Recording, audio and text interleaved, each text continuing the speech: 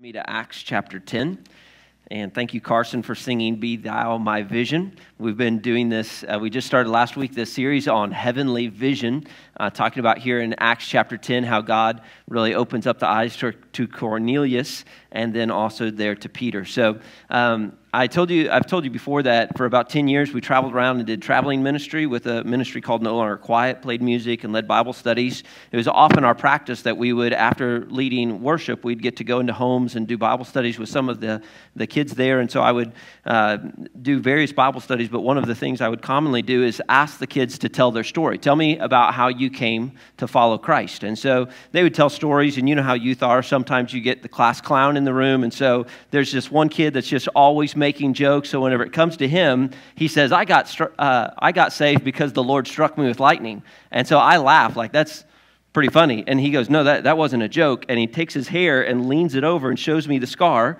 And then he pulled down his sock and showed me where it came out of his ankle. He said he was at youth camp and had heard the gospel, was thinking about that, but didn't respond. The next night, it was his cabin's turn to do the dishes. And so it was like sixth grade boys, sixth grade girls, got to clean up the cabin or clean up the mess hall there. And so he said he was doing dishes, had his hands in the water. Lightning struck the building, came through, hit the girl next to him and hit him. And she just had minor damages, but he said he woke up 3 days later in the IC unit, and he said, first thing I did was ask Jesus into my heart. And then I was like, yeah, Lord got your attention, man. That's pretty good. So when we think about heavenly visions, there are those times that Acts chapter 10 is kind of like God striking the church and saying, this goes to all people.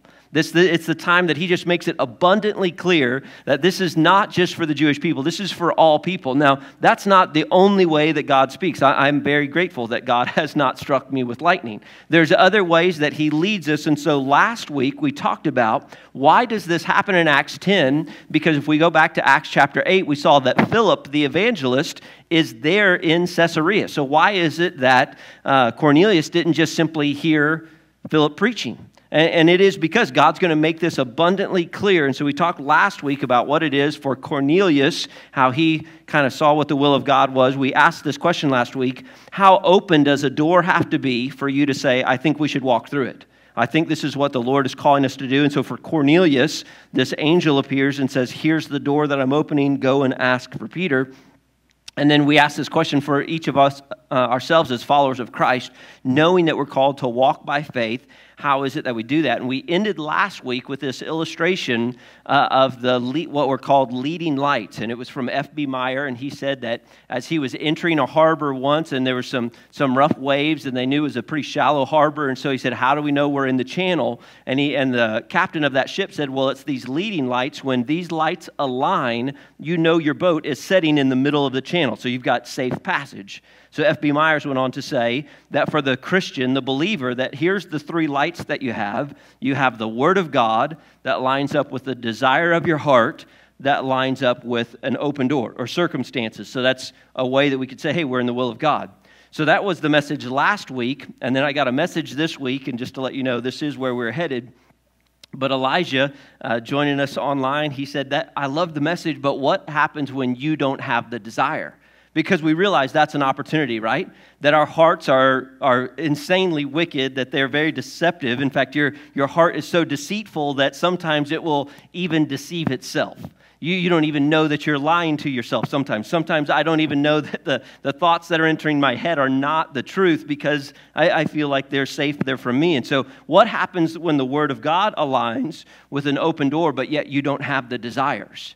And that's exactly where we're going to find Peter in this story. We could go and look at Jonah and say Jonah is a great example of that the Lord has clearly spoken, the Lord has opened these doors, and yet Jonah ran from the Lord. And so the question today is, what happens where godly vision ends, whenever the vision ends and you're left in the spot to say, that's just not the desire of my heart. So we're going to pick up here in Acts chapter 10. If you would stand in honor of reading God's word. We're going to start there in verse 1.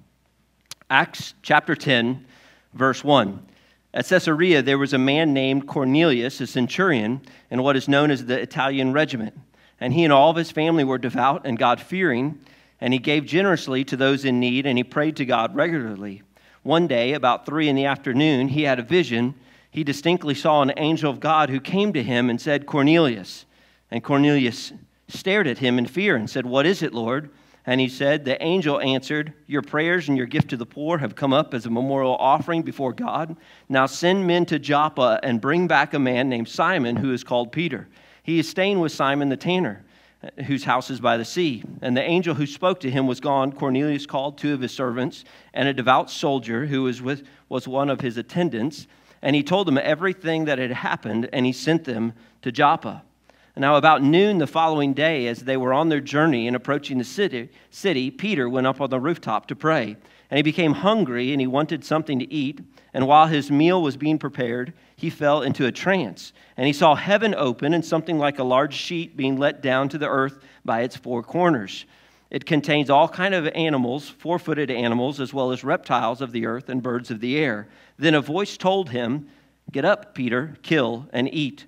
"Surely not, Lord," Peter replied. "I have never eaten anything impure or unclean." And the voice spoke to him a second time, "Do not call anything impure that God has made clean." This happened 3 times, and immediately the sheet was taken back to heaven. While Peter was wondering about the meaning of the vision, and the men sent to him by Cornelius found where Simon's house was, and they stopped at the gate. And they called out, asking if Simon, who is known as Peter, was staying there. While Peter was still thinking about the vision, the Spirit said to him, "Simon, 3 men are looking for you. So get up and go downstairs, and do not hesitate to go with them, for I have sent them." And Peter went down and said to the men, "I am the one you are looking for. Why have you come?" Let's pray. Father, we thank you for your word. Father, I thank you that your word it truly is supernatural. Father, I thank you for the way that your word affects our minds. I thank you, Father, that it's your word that often you use to stir in our hearts with your Holy Spirit.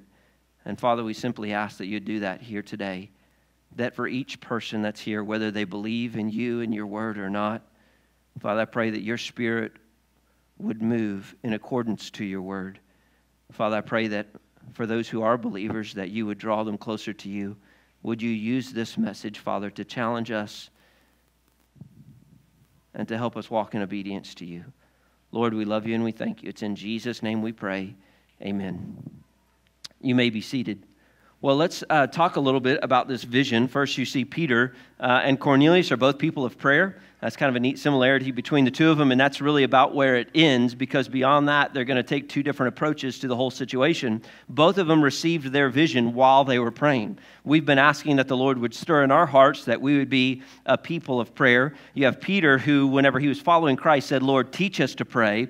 And now you have Peter in the middle of the day spending time in prayer, and that's important because for a Jewish person, there's normally 2 times during the day that were kind of calls to prayer, that they would pray, and there was a time of prayer in the morning and one in the evening. So at noonday, he's going to spend some time in prayer. He goes up to the rooftop, I assume, because it's kind of a place where he can be alone, have a clear mind, and be without distractions. He's hungry, and in this moment of hunger, he sees this sheet being dropped down that is filled with all of these animals. So whenever it says it's these animals, it was neat to hear that somebody's going to be going into ag. I took one ag class and enjoyed that a lot, but I know in ag you have all of these different testing that you'd go up for the competitions and say this is what a good animal is and this is what a bad animal is. And so if we could just put it in common terms, there's good animals and bad animals in here. Maybe a clear way to say it to everyone is the game of paper, rock, scissors. You're familiar with paper, rock, scissors. Now some people play paper, rock, scissors and they do a rhythm to it. I don't know how you do it. Some people just go 1, 2, 3, shoot. Some people don't say shoot. Some people just 1, 2, 3, do it. And then there are some that say paper, rock, scissors, show me what you got, and then shoot. So my strategy, just to let you know what it is 1, 2, 3, let me see what you did, and I'm the other one. Yes, right? So here's one universal thing that we know in the game of paper, rock, scissors is that scissors beats what? Paper. And we know that paper beats what? And we know that rock beats what? So here, let me just simplify the Jewish thought here for you. Of all the complexities of food, here's what they knew, is that unclean always beats clean. So if you have something that is unclean and something that is clean, and the unclean touches the clean now becomes unclean. So this is the thought for a Jewish person, is that whenever Peter sees this sheet that's falling down and it's got clean and unclean in it, it means everything's unclean. I'm not going to eat any of that because it's all been polluted. This is his thought. However, he should have known better, because while Peter was running with Jesus, whenever he's following him, there is a time that Peter, along with the other apostles, get caught doing something that all of our parents would be upset with us for. He comes to the dinner table without washing his hands.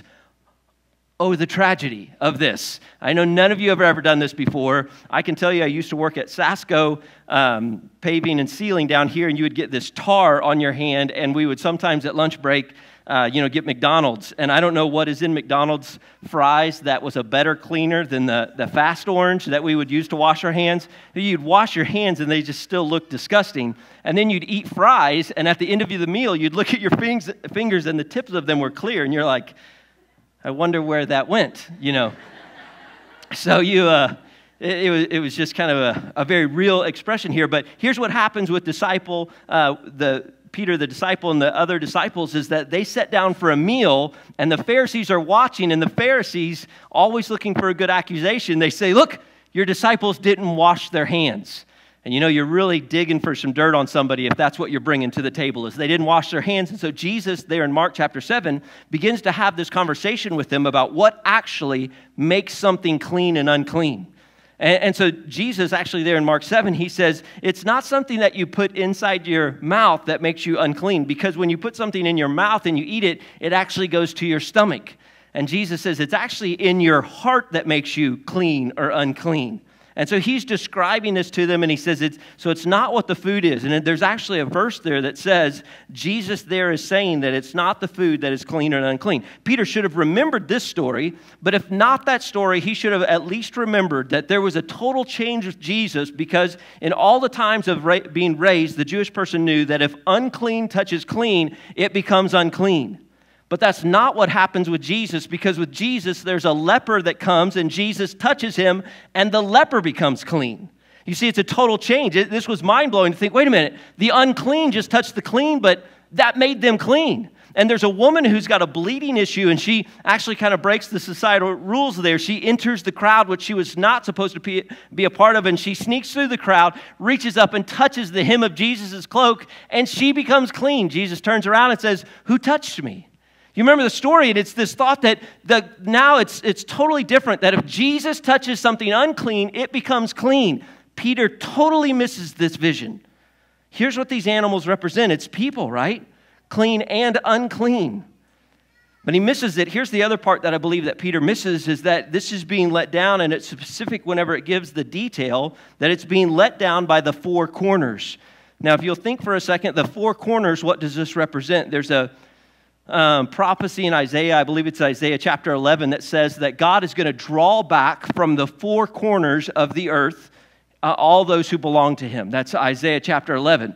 Now, if you've ever looked at a globe and you've graduated, we're not flat earthers, and I do not believe the Bible is a flat earther. So whenever we say four corners, the smart aleck in the room says it's a globe. There aren't four corners. And we would respond to that, man, I'm out of breath. I got to start working out. Whew. Get all worked up.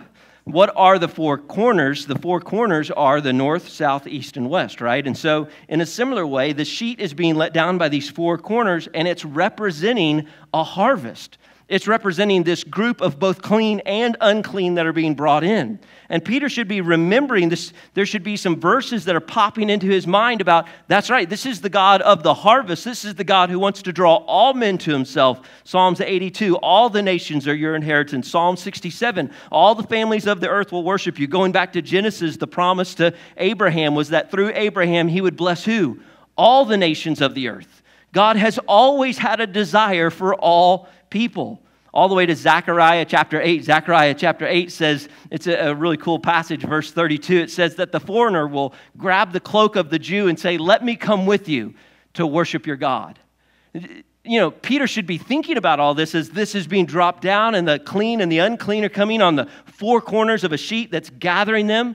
But instead, we see Peter's problem. Peter's problem is that he has what some would call diarrhea of the mouth. He just can't stop talking. I have this sickness. I I thought that maybe diarrhea was inappropriate, but does anybody else have that? Maybe you know somebody like this. I just habitually will fill silence with my own words. Scripture says we should be quick to listen and slow to speak, but Peter is the one who will always fill the void of silence. And so it's the song of a sinful mind. Just keep talking. I heard one politician who said this that I thought was kind of funny. He said, if your horse is dead, at least dismount. At least stop trying to ride it. Like, you're going to have to learn at some point, this is not working. But for Peter, he still hasn't learned to just be quiet for a moment. So what does Peter do in this vision that the heavens open, this cloth is being dropped down with the clean and the unclean animals in it. It's being dropped in front of him, and Peter responds in two ways. He says, surely not. And then secondly, he says, I have never. So let's just talk about these. Number one is he is in opposition to the Lord. There's a couple ways that you see this looking back through Peter's life. First, the very first time that he was in opposition to the Lord, where he just got, you imagine this, if you're ever correcting Jesus or correcting God, you're the one that's in the wrong.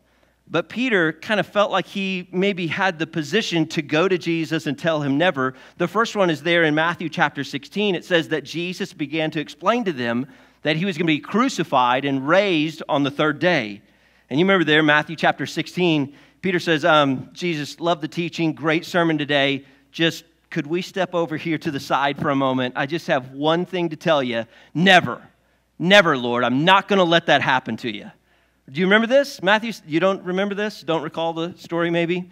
And so Jesus says, get behind me, Satan. You're a stumbling block to me, and you don't have the mind of the things of God, but the things of men. What is it that he's opposing to right here? He's standing in opposition to Jesus' mode of salvation. See, Peter didn't have a problem with Jesus saving us. He had a problem with how he was going to save us. You're going to die? You're going to be crucified? You're going to leave? Peter's saying, no, that's not how we're going to do it. You're the best friend I've ever had. I've never seen miracles like what I've seen with you. You've got to stay. We're not going to let it happen this way. So Peter is standing in opposition to Jesus' mode of salvation. Secondly, you see him stand in opposition to Jesus' model of service. You fast forward to John chapter 13 now. It's right after the Lord's Supper, or perhaps before. I don't remember exact order here. But Jesus, it's afterwards, because he gets up, he wraps himself, and then he begins to wash their feet. And what is it that Peter says to this? Never. Again, here's the never word. Never, Lord, you won't wash my feet. And Jesus says, if I don't wash your feet, I don't have a part with you. And then so Peter responds to that by saying, well, then bathe all of me. Just give me a bath. And you got to think Jesus is like, Peter, good night, man. Just stop talking. Like, what's the old saying? It's better to be thought a fool than to open your mouth and to prove everyone correct. Like, Peter, just be quiet. I'm washing your feet. But Peter's in opposition. He's saying, no, you'll never serve me. It's a thought of pride, isn't it? He is opposing the model that Jesus wants to give them to say, this is how you're going to serve. You're going to be a servant of all. You're going to be a pastor to the pastors. You want to be the servant to everyone. And he goes on to teach them that a servant's not greater than his master. And then number 3 right here, he's in opposition to Jesus' mission of assimilation.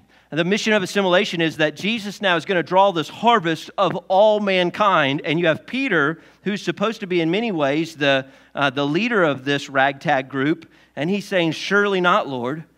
Surely not. We're not going to do this. I like what Dr. W.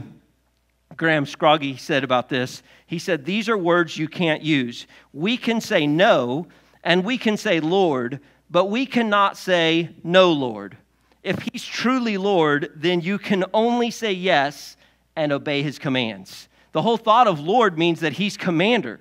It means that he's in control. It means that you've submitted your will. So the fact that Peter says, no, Lord, is an oxymoron. He's saying, no, Lord, we can't do this. Now, I want you to pause for just a second and ask this question. Do you ever find yourself in opposition to God's will?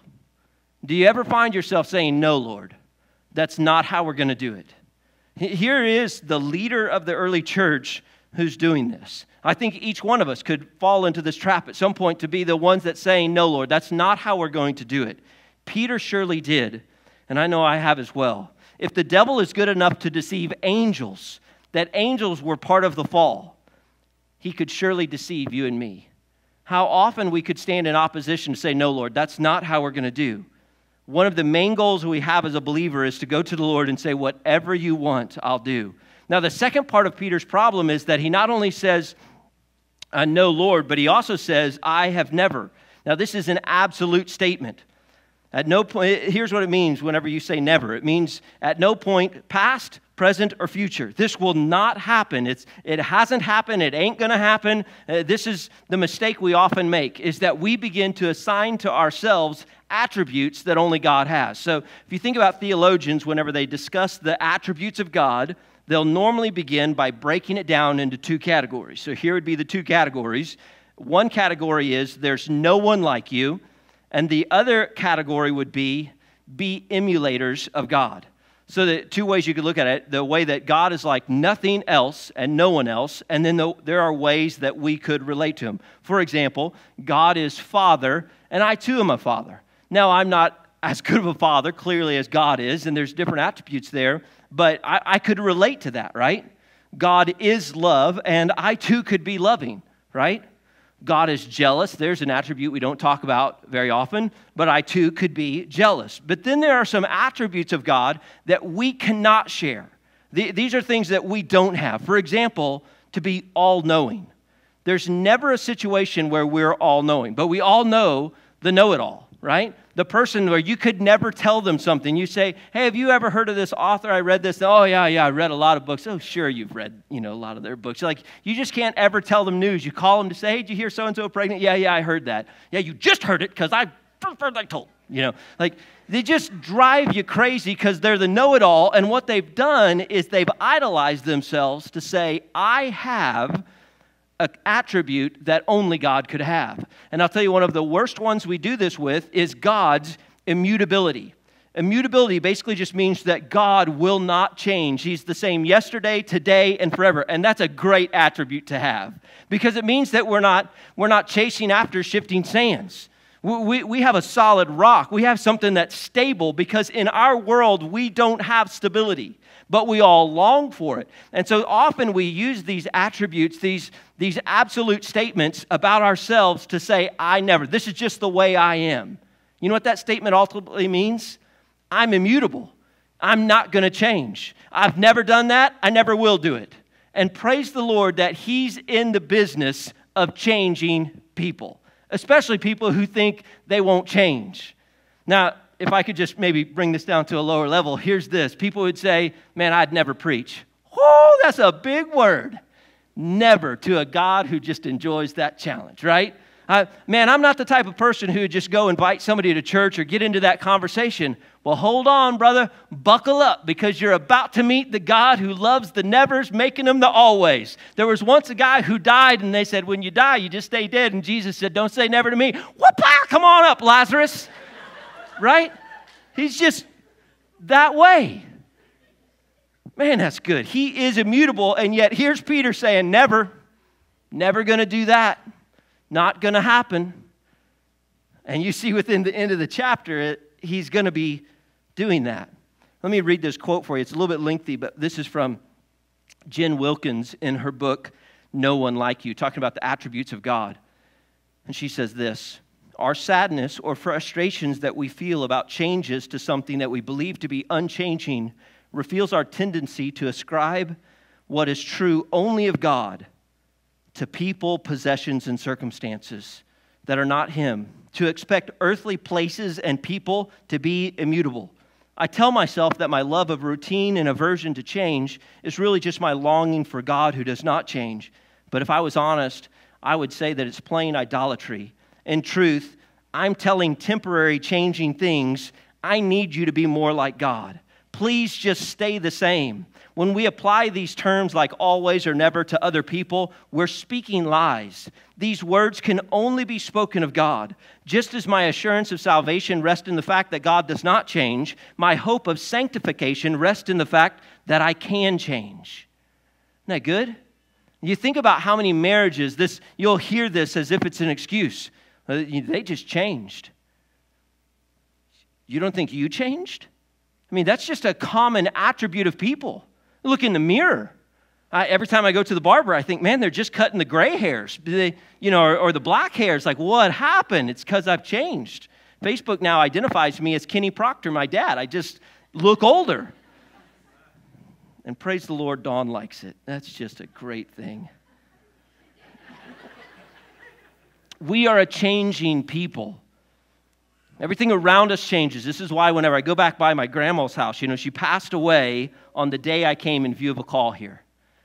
I go by my grandma's house that's been sold now, and it just frustrates me because I have all these great memories of home.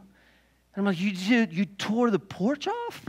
Psychopath, right? Like, it's not our home. But I'm upset that it's changed because I long for everything to be immutable instead of running to the one who is. Anytime we say I can't or I couldn't or I won't or I never, it's blasphemous that we're limiting the God who is able to do immeasurably more than we could ever imagine. I just say it's the way I am. But God is the one who changes people. Let me ask you, are you guilty today of limiting what God can do? If you're the person who says, I can't, I would just, man, if I had to walk in front of everyone, I just could never do that. You realize that's idolizing yourself. You can change, and God can change you. When we look at somebody and say, I just couldn't see God saving them, that's a lie from the pit of hell. God could take the most rotten sinner and save them and make them the greatest evangelists. I was thinking about it this way. There's not a person in this room that if it was God's will and being empowered by the Holy Spirit, that wouldn't be a better preacher than Billy Graham. And that's not the way we think. But our God is able to take the loudmouth Peter and to change him. The Peter who drew his sword, cut off a guy's ear, to make him the one who comes to the temple and says, what I do have in the name of Jesus, stand up. God changes people. So that's Peter's problem, is that he's really kind of stuck on himself here. I've never, and no, Lord. But here's the last thing I want you to see in the passage today. I want you to see God's provision for Peter. Look what happens. Verse 16. This happens 3 times, and immediately the sheet was taken up. Now, so think, this sheet has dropped in front of him, and he said, get up, kill, and eat. And he said, no, Lord, I would never do that. Sheet disappears. It drops again. Get up, Peter, kill, eat. And he says, nope, that's unclean. Happens a 3rd time. And then here's what happens. Verse 17, while Peter was wondering about the meaning of the vision, the men sent by Cornelius found him.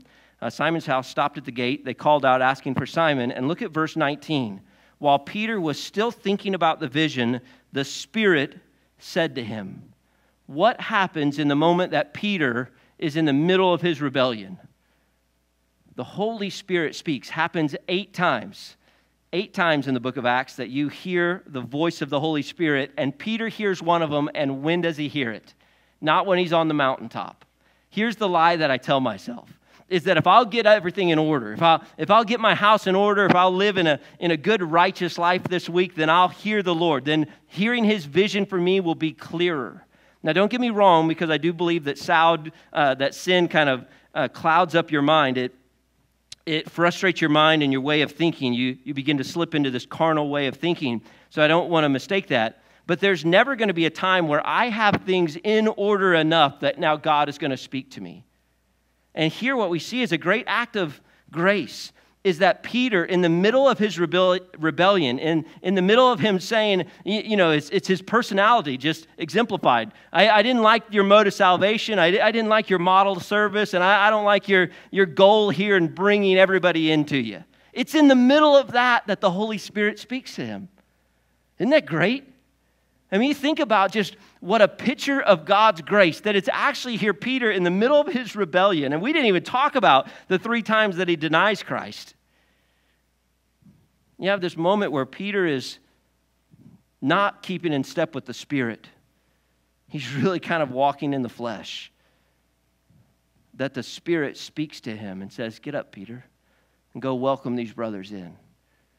And I think I find that encouraging because sometimes when I'm seeking the will of God, I put so much strain on, have I got the three things in a row? Have I got the Word of God and my heart's desire and all? Can I just make it good enough that now it's clearer? To realize that I want you to hear this. God's not trying to hide his will from anyone in this room. Isn't that great? Because if he was, I think this would be the time that Peter just missed it. That God would say, man, I wish Peter would have got his act together so I could have told him to go to Cornelius. Peter's in the middle of rebellion, and God still reveals his will to him. Isn't that great? He doesn't want you to miss it. So here's God in his love and mercy speaking to Peter. We ended last week talking about that those leading lights. I read another story this week about George Mueller. If you remember George Mueller, just a wonderful evangelist, great missionary, recorded all of the miracles that he saw God do, was a great man of prayer, so you could read some of those if you'd like to look it up, but he just was continually a man of prayer. He said, I'm not going to solicit funds. I'm not going to ask people to give to my ministry. I'm just going to pray and let the Lord provide. And that's how he ran his whole ministry for years. Never went to somebody and said, hey, could you help us buy bread? Got a cool story about him.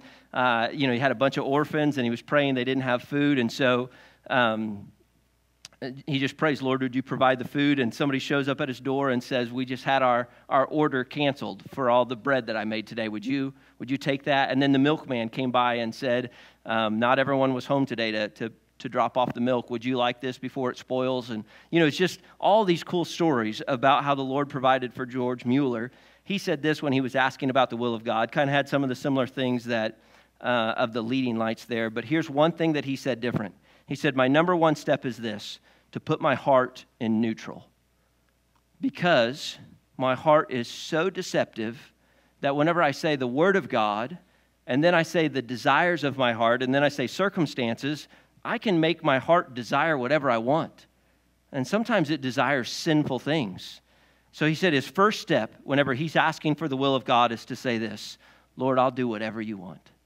So would you help me to calm down my desires and to say, your will be done? To truly let me get to be that point where I say, whatever it is that you have. George Mueller went on to say, 9/10 of the difficulties we have in hearing God is simply us overcoming our own heart's bias. I don't want to hear that. I don't want to hear to forgive them. You realize what they've done to me? I don't want to do that. You want me to sell everything? So if we can get our hearts to the point where we say, put our yes on the table. Lord, whatever you want. I'm just putting this in neutral. I'll do whatever you want. Proverbs 21, verse 1 says this, a king's heart is in the hand of the Lord, and he directs it like water wherever he pleases. You remember when you were a kid and you'd build like little rock dams, and you'd play with the water and you'd turn it in your hands? It's saying that what the Lord does is he takes men's hearts and he can steer them wherever he wants. Look at Cornelius. Here you've got a Gentile that for some reason is praying and is for some reason giving alms to the poor. For some reason, here's a guy who fears God in a society that doesn't. It's to no benefit. It's not like he's a salesman and that he's trying to get some of the Jewish business in town, so he's trying to act the part, right? We used to have a guy that was a politician that visit Buffalo Creek about a month before an election. I saw, you little weasel. You're going to come here to hear the word of God, praise the Lord, but if you're just here for votes, man, come on. That's not what this Cornelius is doing. God has directed his heart. Psalms 37:4, delight yourself in the Lord and he'll give you the desires of your heart. I think truly whenever the church gets back to the point to say, Lord, what we want is you. And whatever you want, that's what I want. Now, it's not Mother's Day, so I didn't share this joke last week, but I'll tell it now. If you've ever taken your wife out to eat and you say, what do you want? And she says, doesn't matter to me. And so you say, well, how about this restaurant? And she says, no, not that one. Yeah, I thought it didn't matter to you. How about this one? Nah, not. Well, why don't you just pick? Because I'm running out of options, right? Thank you for being so gracious to me. No one laughed at that. That's because all the men were like, I ain't laughing at that. Nope, that's not, I've never had that happen. Here's what it means for us as Christians, that we say, Lord, I really want whatever you want.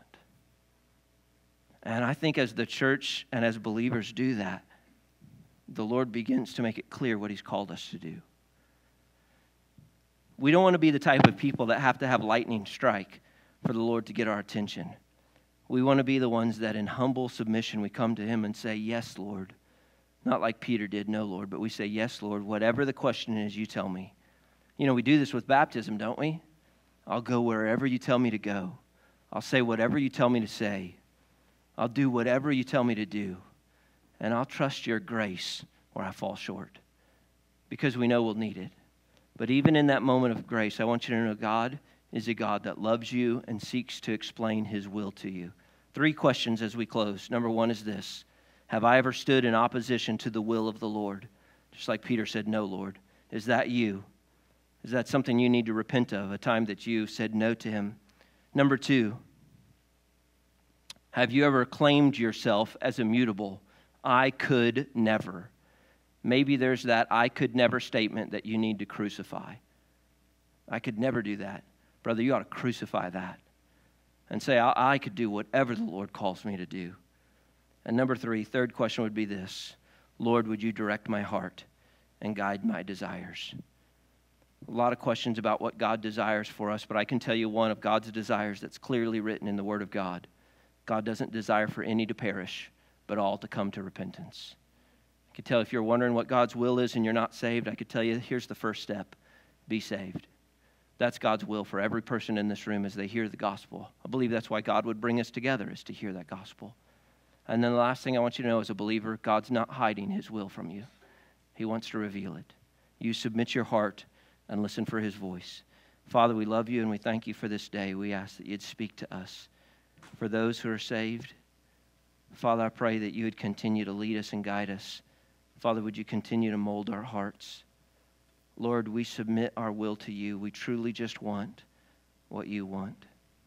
And Father, for those who are not saved, that have never come to you in faith and repentance, Father, would you reveal to them today that that's your desire for them, that you love them enough, even in their darkness, even in their hopelessness, that you desire them.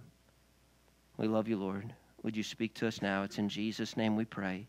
Amen.